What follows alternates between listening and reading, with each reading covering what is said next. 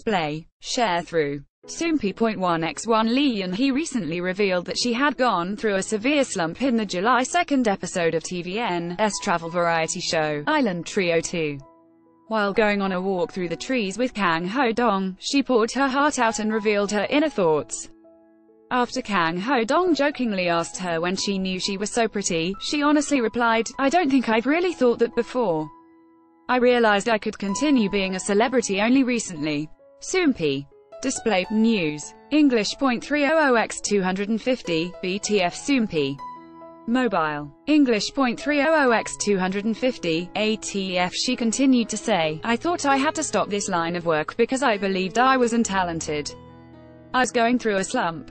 But after thinking about it, many people still continue to seek me out, so I realized I could continue." Thankfully, Lee Yeon Hee was able to overcome her slump and now shows a bright image on the show. TVN's Island Trio 2 airs Monday night at 11 p.m.